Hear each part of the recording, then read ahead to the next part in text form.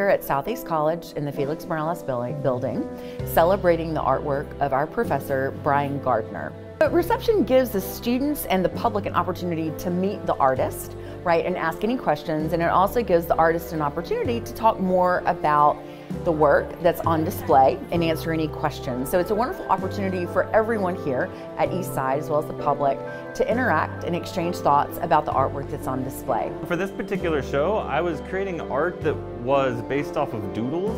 Doodles you would do when people are talking to you and maybe you're not listening. Maybe when you're on the phone, maybe if you're at church. I learned to draw at church, not listening to the priest, but just doodling.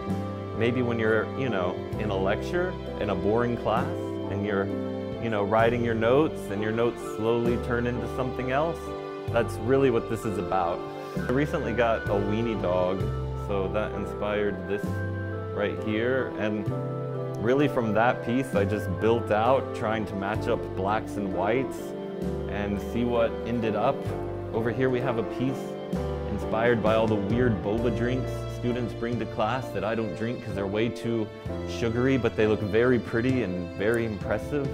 Really just trying to focus on following the contour of the wall and the shape of the windows.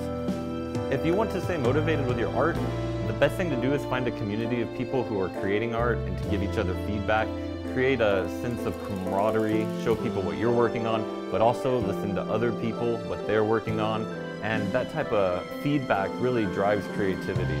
Outside of class time, it's a little more relaxed opportunity to have conversations about what they're wanting to get out of their arts classes. And so it's really exciting to offer these opportunities to our students and faculty where it is a more relaxed setting outside the classroom, where dialogue can happen and mentorships could hopefully form.